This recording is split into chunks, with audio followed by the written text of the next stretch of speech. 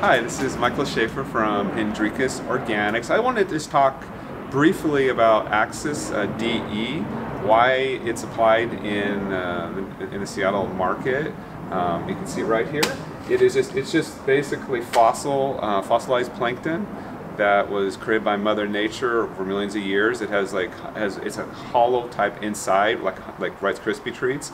So when you have wet areas in your lawn, instead of having a wet spongy place, it will be inside of the axis itself.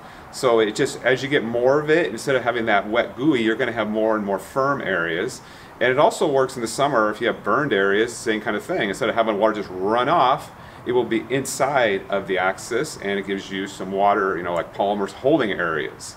So this is one of the few products that is really a year-round product. And we've also found out through studies that as more axis in your soil, it creates areas for microbials, microscopic and mycorrhizae and bacteria to actually live inside of it also. So it increases the microbes in your soil, which helps break down all of the great nutrients from Hendrikus Organics at the same time. And Denny has now, from Clean Lawn Care, has started to use it.